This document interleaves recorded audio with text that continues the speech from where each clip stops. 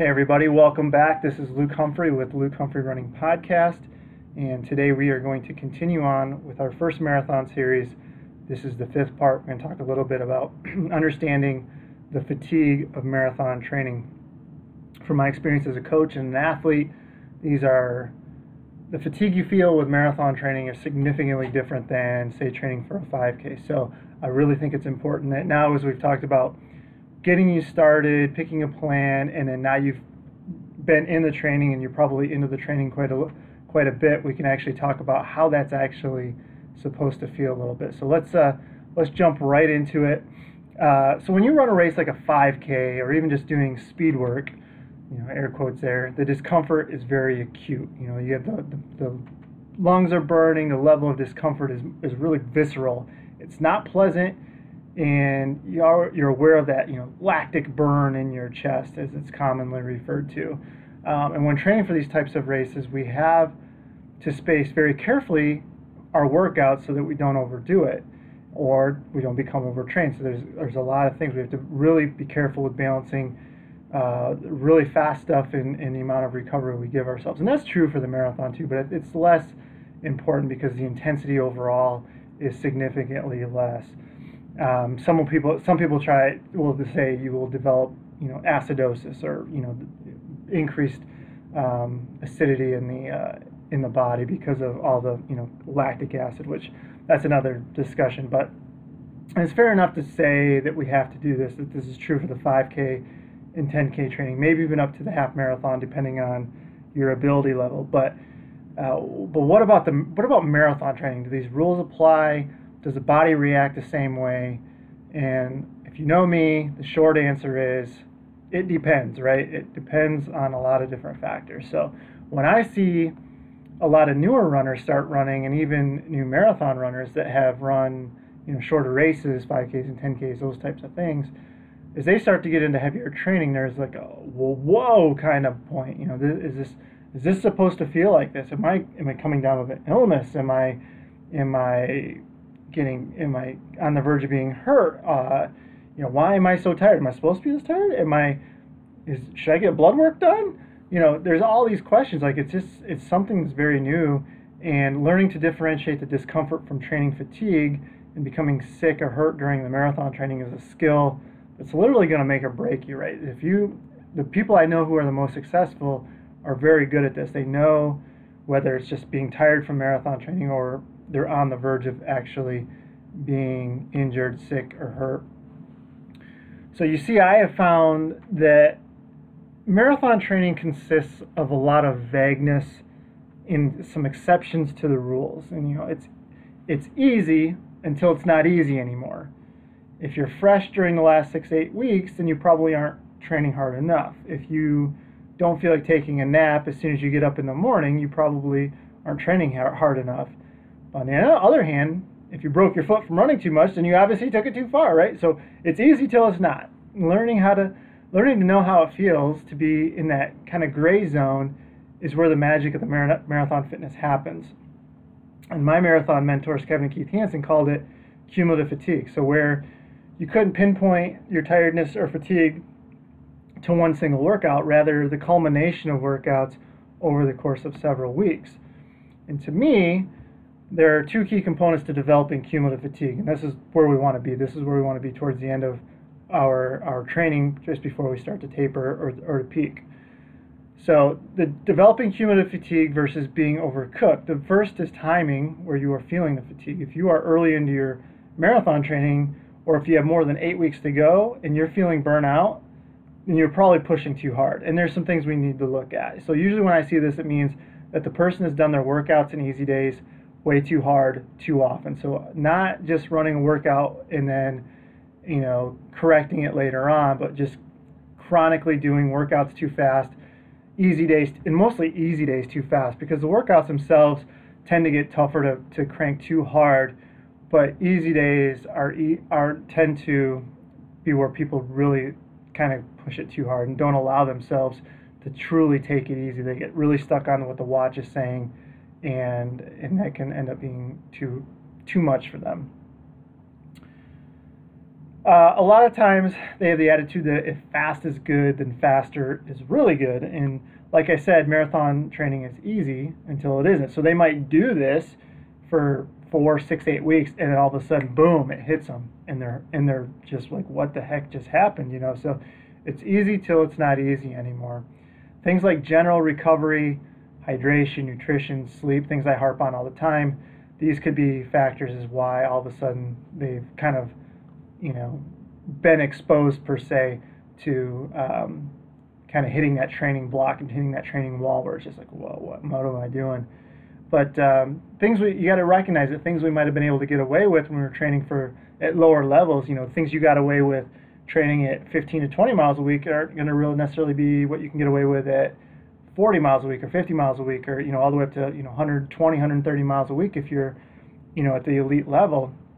The things we do at those lower levels can definitely be hid over what we're generally doing. But everything is I guess the way you look at it is the faster you get and the more mileage you're running, the more the details become important, right? Because we can get a person to run on a 4-hour marathon if we can basically just get them to be consistently running, you know, 18 weeks, put in 40 miles a week.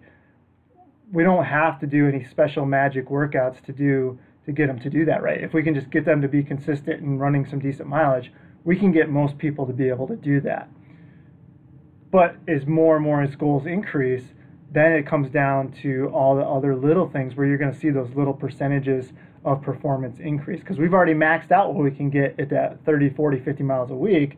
So now if we're not going to increase our mileage, where are we going to get those other increases in performance? And those things, that's what I mean, like when things get exposed that you weren't doing necessarily well at lower mileage, that you can't get away with at the marathon level, or just in general higher amounts of training, or as faster as you get. And really in any level, if you ran your first 5K and then you increasingly getting faster and faster in the 5K, ultimately those details are going to become more and more important, especially as the amount of mileage that you do isn't going to really change. So where are those improvements going to actually come from? So that's what I'm talking about when I'm saying that. And we can talk about what to do in this case, but I have previous podcasts that cover it. I'll link it in the show notes. I'll link it in the blog post. We've talked about that before, so we don't need to necessarily go into that again. The second thing when I look for when discerning from cumulative fatigue and overtraining is performance. And this is a big one because I've looked at lists of talk about, you know, the spectrum of, you know, fatigue from a workout all the way up to actual overtraining syndrome, which most people don't actually get to because they can't sustain that long enough in the functional overtraining, and then they get into the non-functional overtraining, and that's where most people get when they're starting to get hurt and things like that. The actual overtraining syndrome is quite severe, and I don't think most people actually get to that point. But there's a long list of like metabolic things, physiological things, sickness things, blood work, you know, all these different items that you look at. But when you look at it, it could mean this, it could mean that. So it's really hard to tell. And most people aren't necessarily just going to go get their blood work done because they're feeling like crap in training, right? They're not going to do that unless they actually get to the point where they have to see a doctor and a doctor makes them. So the big thing for me is performance, right? Like if you're training hard and you're really sluggish when you wake up, but your workouts aren't suffering, you're still hitting your workouts, then you're probably in cumulative fatigue. But if you get to the point where you have a bad workout, maybe you give yourself an extra day of recovery, the next workout is maybe a little bit better, but still not where it should be, and then it just kind of slowly creeps down, and performance just keeps dropping off little by little over the course of several workouts.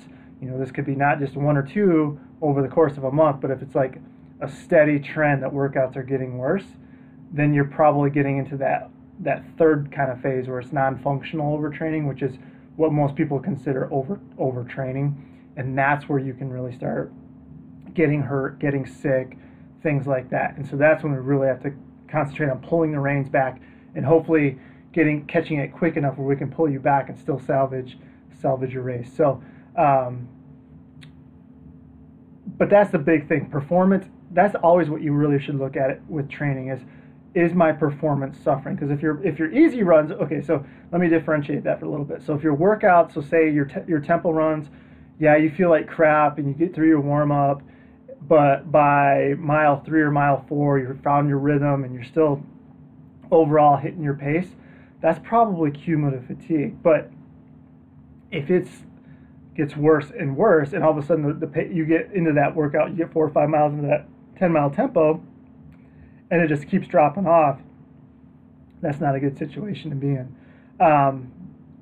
So that's the big difference. That's always going to be the difference maker. Is performance is going to suffer, and that's a trend. Because then you can look at other things too, and I think it's beyond what we're talking about today. But that's when you really have to look at the big picture of what your training is looking like. Because I get so many times in our Facebook group where it's like they instantly go straight to the training, but they leave out all of these other factors that it could be. And I think it's more like they just don't even think about it, because there's so much to actually think about when you really look at, like, if they've done one thing and it worked, but then they try another thing and all of a sudden it's not working, what other factors do we have there? And that's when we automatically look at nutrition, recovery, rehydration, paces that they're doing their stuff at.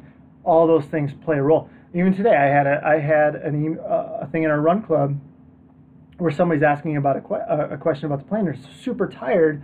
This is their third time essentially doing the plan. So I know it's not necessarily the plan, because the first 2 times they were successful. So then we had to dive in deep. Okay, so what led you up to this point?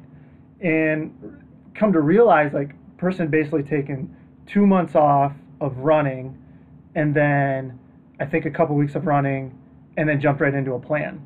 Well, they're at a point now where all of that is just catching up to them, right? So all that time that they had off where they lost fitness, probably jumping into a schedule that was a little bit too much for them to handle at that time, because they saw themselves where they had been and not where they are currently, and it probably all kind of gradually caught up to them. And that's the difference in marathon training too, is like it's easy till it isn't, right? So the first few weeks were probably pretty easy. They managed it pretty well. As soon as the schedule got tougher, it happened right at a time where all the things in the back end of that, the last 8-10 weeks, all finally caught up to them. And so that was probably what their problem is. It wasn't necessarily the schedule, it was all the weeks leading up to that point. So those are all things you have to be. And again, I say marathon training is easy until it isn't, and then it's not hard, and then it's not easy at all.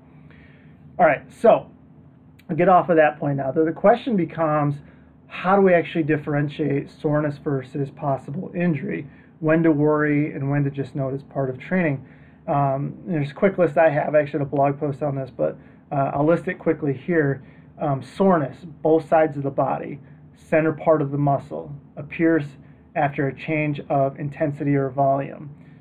So if all of a sudden you've been doing easy runs and all of a sudden you do your first 12 by 400 workout, you're probably going to be sore the next day, right? You're probably going to be sore the next few days, because it's just a change in what you've been doing. Improves after a warm-up. It does not affect your form. It's generalized. It's tough to pinpoint. Now, warning signs of an injury, basically the opposite. One side of the body towards the joint. Maybe it's maybe it's in the knee, maybe it's in the hip, maybe it's in the ankle. Appears daily, worsens during a workout. That's one thing we talked about. Worsens or remains during the day. So if you do your workout in the morning and it lingers after the workout for several hours, probably the warning sign of an injury. It affects your form, causes a limp, causes a compensation, those types of things. And then very localized. Like, this is one of the first things I ask somebody: if you stuck your thumb into where it hurts, would it hurt? And if they say yes, that's probably an injury. If it's just kind of sore, it's probably not necessarily an injury, at least at this point. And that's like the biggest, like, if you want to save money and not do a bone scan or get x-rays for a stress fracture, if you can't jump up and down on that leg, or if you can put your thumb right into a pinpoint spot, I'm going to guarantee you that it's probably broken, right? It's probably a stress fracture. So here's a little tip for you. You can save a lot of money. And honestly, like, people want x-rays and they want bone scans, but an x-ray is not going to show it until it's already healing. And obviously an MRI is going to be a much more expensive route to go. So if you think you have a stress fracture, if you can put your thumb right into the spot where it hurts and you're about, or you have somebody do it and you're going to about punch them in the face, when they push on that spot, it's probably broken. So take that with you. But anyway, knowing the difference is key to management. The only thing that I would add is if you feel like you have to take ibuprofen to get through a run, then you're probably already hurt. And there's other things too, like I like the guy Dr. Bruce Wilk or PT Bruce Wilk. Basically has a 4-point scale. If you're like a 2 or a 3, you're probably not. It's probably getting worse. You've got a whole list of things, but basically what I just read off here. But there's a lot of different things you can look at. But those are the easiest things to kind of monitor without taking a lot of effort into it. Last point there is, without, on the ibuprofen, all you're basically doing is masking the pain, right? And if you mask the pain, it's very easy to take it to the next level. So something that if you would have just taken a couple days off or modified your schedule a little bit, but you decided to take ibuprofen for it and go through the workout, go through a couple workouts, go through a long run, by masking the pain, you're ultimately going to, because pain is telling you something's getting injured, right? And so if you're masking that pain, what you're doing is injuring it, but you're basically blocking your body to be able to feel it. So ultimately what you're doing is just creating more and more damage, and it's not going to be healing. So what your ultimate goal, your ultimate thing there is either going to be take more ibuprofen or you actually just rip or break something, right? And so neither one of those options is a good option. So why not just modify or take a couple days off now?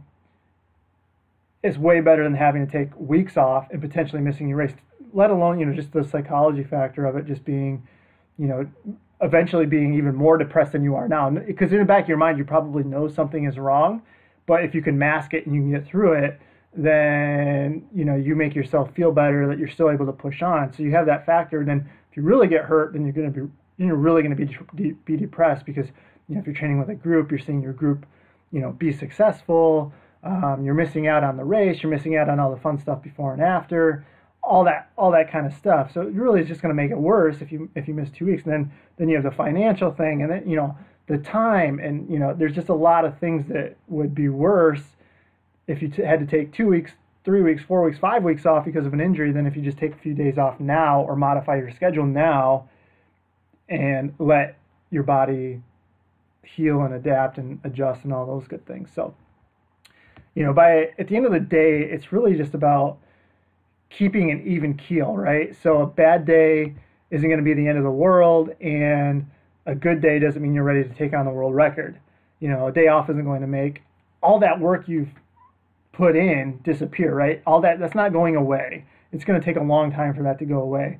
On the other hand, a lot of pretty decent days are going to add up, and it's going to pay dividends in the end. It's like the old question on savings. Would you rather take $1 million lump sum or take a penny and double it every day for a month? My advice, take the penny and double it every day, because you won't notice much difference in that first 25 days if you took the penny and just doubled it. But the last 5 days, blow your mind. Just so you know, it's like 5.3 million if you take a penny and double it every day for a month. So think of it that way. Like the little bit you invest now is going to be huge dividends later on. You can't overlook those little things that you could be doing now that's going to save you later on. All right, so that's it for this week. If you've liked the series, please consider taking a look at my book, Hanson's First Marathon. Obviously, you have the OG Hanson Marathon Method and Hanson's Half Marathon Method. All three, I think people will benefit from. I think we've put a lot of work into them and can help a lot of people. So, as always, thanks for reading, thanks for listening, and I will talk to you all later. All right, have a good week. Bye-bye.